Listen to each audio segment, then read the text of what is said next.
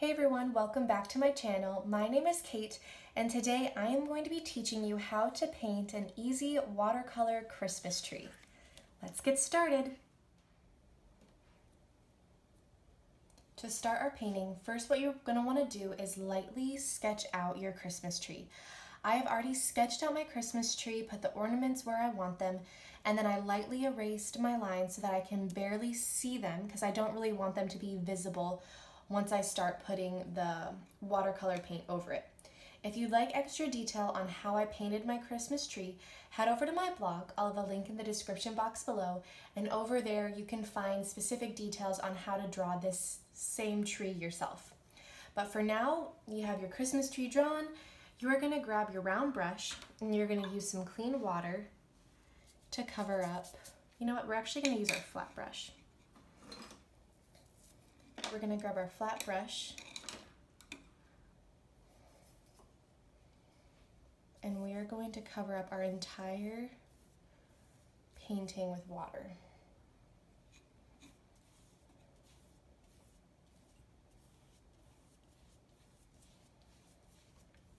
We are going to leave our Christmas tree untouched for this portion, but for the layer to blend very smoothly, we want the entire page wet. So now you're going to take your round brush and you're going to dip it into a very dark navy blue mixture. And you're just going to apply that kind of along the edges. I already have my painting taped off with masking fluid. Not a masking fluid, with painter's tape, so that I'm going to have a really nice crisp border around my Christmas tree. So right now we're just applying the blue, the dark blue, along the edges. I just mixed ultramarine blue and Payne's gray to get a little bit darker tone. I'm going to rinse off my brush a little bit. I'm not going to take all of the paint off. And then I'm just going to blend out that blue. And remember, I don't really want it to touch my tree.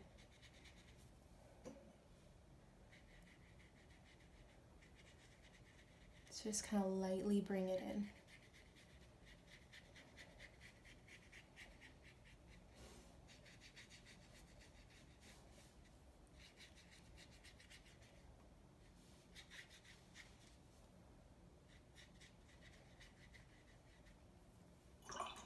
I'm going to take clean water on my brush and I'm going over my Christmas tree, blending out toward the blue so there's not going to be any harsh lines.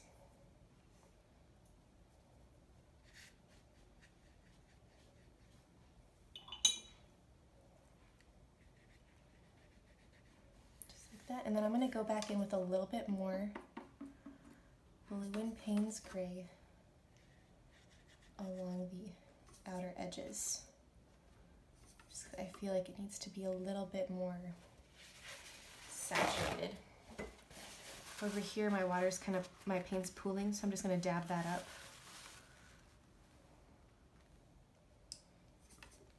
And then it's easy just to go right back in.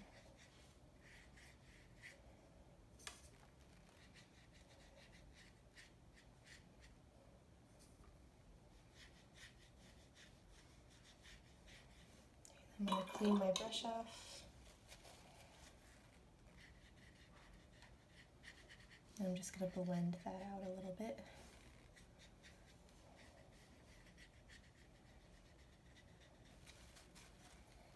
Again, I don't really want any harsh lines on my sky.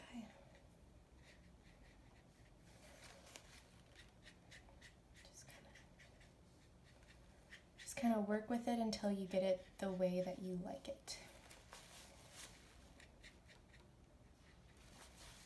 Alright, and now we're going to let this layer dry, and then we're going to come back and start adding detail to the tree.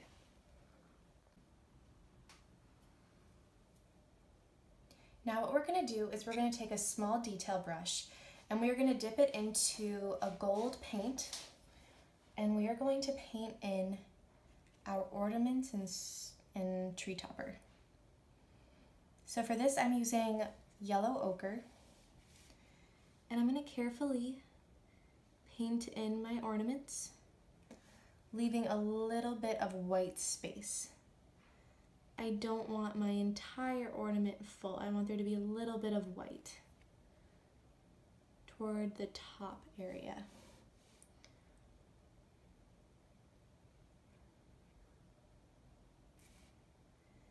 Just so that they don't seem solid and that there's a little bit of a glow.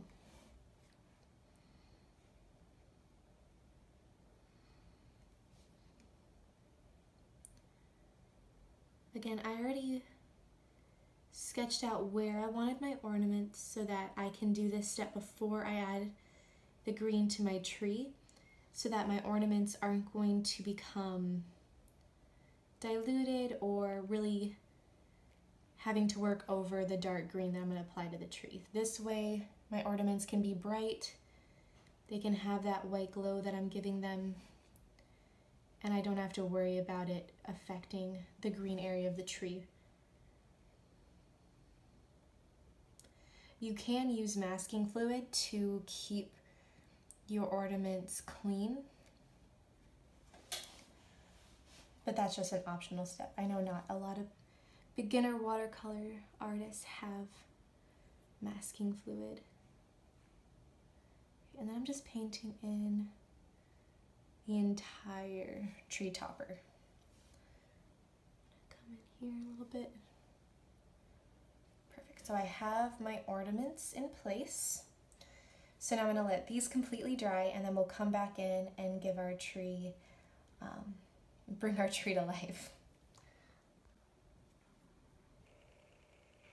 So now we're going to paint our tree. I'm going to be using 2 different shades of green to complete the tree. I'm going to start with a very light green, and then I'm going to go back in with a bluish green to give it some shadowing and some final details. So everything is completely dry, so I'm not worried about anything bleeding into each other. I'm going to take that light green paint mixture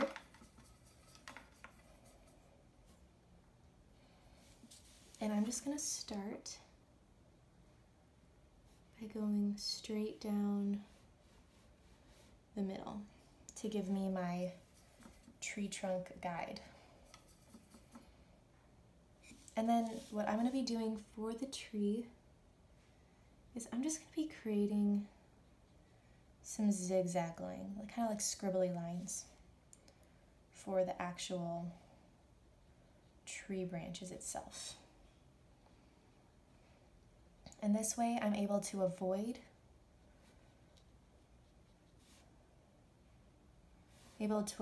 my ornaments, and I don't have to worry about getting them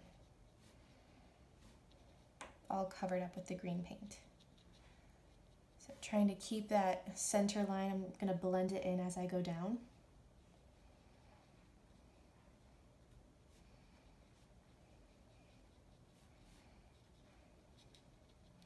So I don't want there to be a sharp, thick line.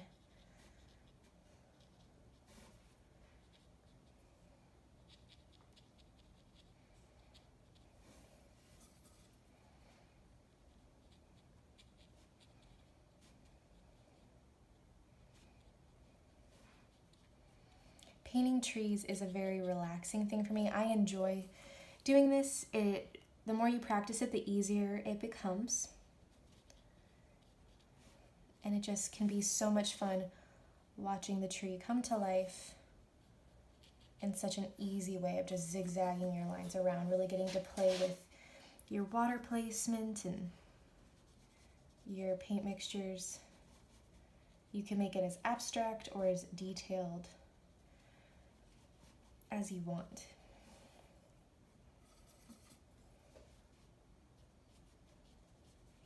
So you can see as I go farther down, my tree gets wider as I go down, and the top stayed very thin.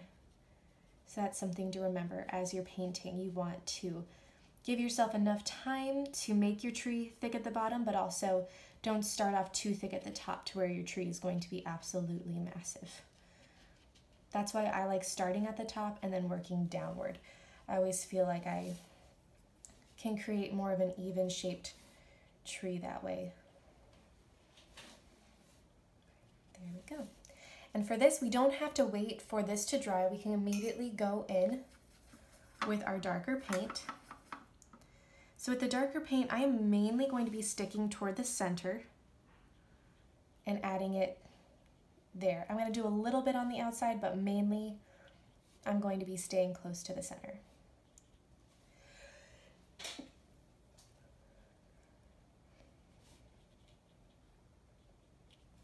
Again, this is just going to give it that darker shadowing detail, to give it some more depth, like it's not just sitting flat on our page.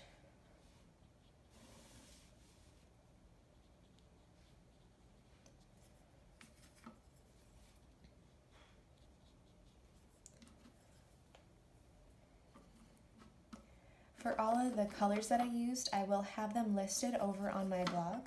You can also head over there for that if you would like the specific paint colors that I used for this painting. But you can just mix together green, yellow, and blue, and you can come up with the same painting. But over there I do have a little bit extra detail to help you create this.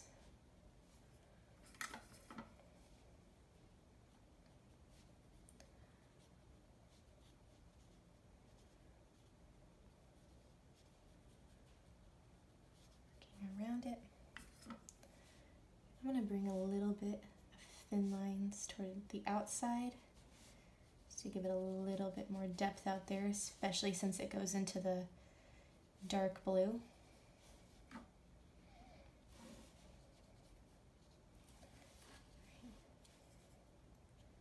Just kind of check your tree to see where it's at, and then what I'm going to do now, I'm going to get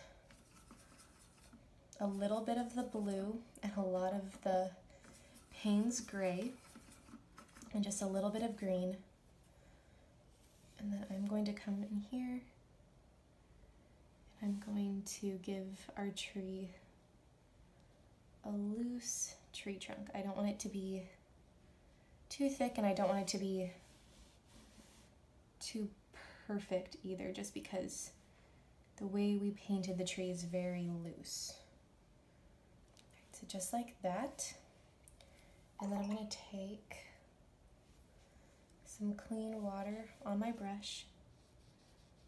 I'm just going to blend out a little bit to give it a shadow under there.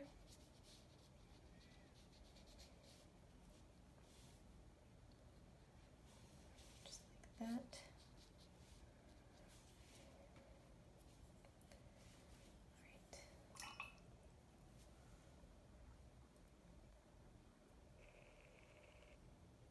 So now what we're going to do is we're going to add a little bit of white to our painting, and I'm going to do this with white acrylic paint. You can, however, use white gouache or white watercolor straight out of the tube. So I'm going to add a little bit of water to my brush, and then I'm going to apply some white acrylic paint, and I'm going to add some snow. So normally I wouldn't add it to the bottom, but I did forget to leave this area white. I went all the way down with my blue. So to fix that, I'm just going to add, using a little bit of water with my acrylic paint, I'm just going to add a nice layer of white acrylic paint down here. Go around that tree trunk. The one thing that is nice about this is it is going to blend in and kind of mix a little bit using water with my the paint that's already there. So it's going to give it a little bit of a blue tinge, which I do really like, especially because it is nighttime in my painting, and snow wouldn't be pure white, it would have shadow from the sky. Just like that. I don't want anything to be too harsh. And then what I'm going to do, I'm going to clean my brush completely off. That's one thing about using acrylic paint. If you leave it, your brush will become as hard as a rock. So I'm going to get a little bit of that bluish gray mixture, and then I'm going to re-add on top of the wet acrylic paint my shadow, and you see how it can blend together so nicely. I'm going to add just a little bit more because it will mix in with the white paint a lot more than it would with watercolor. So just to give it that depth. And then what I'm going to do, I'm going to swirl my brush with a little bit of water to blend the sky and the ground so it's not so drastic. Just kind of go up and into the sky.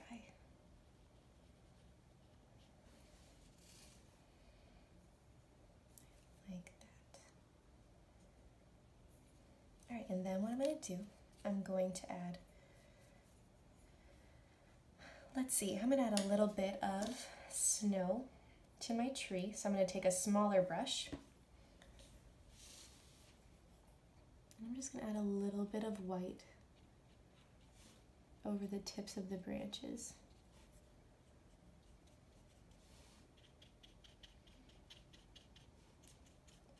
Just to make it look like it powdered on top a little bit.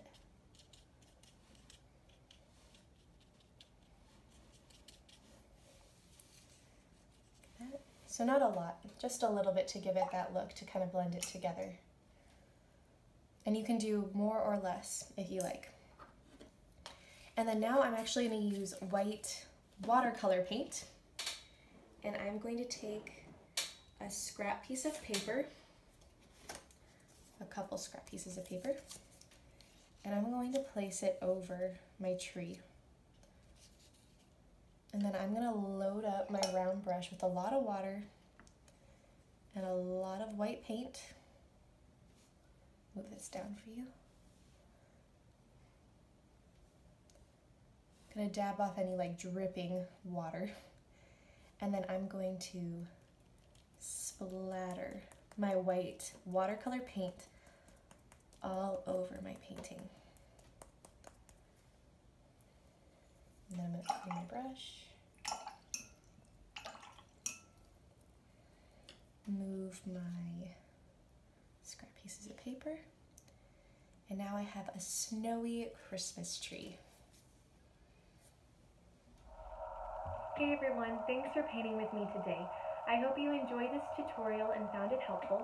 If you'd like any extra detail on this painting, head over to my blog, Reflecting Creation, for the specific art supplies that I used, the specific paint colors that I used. I will have a link in the description box below.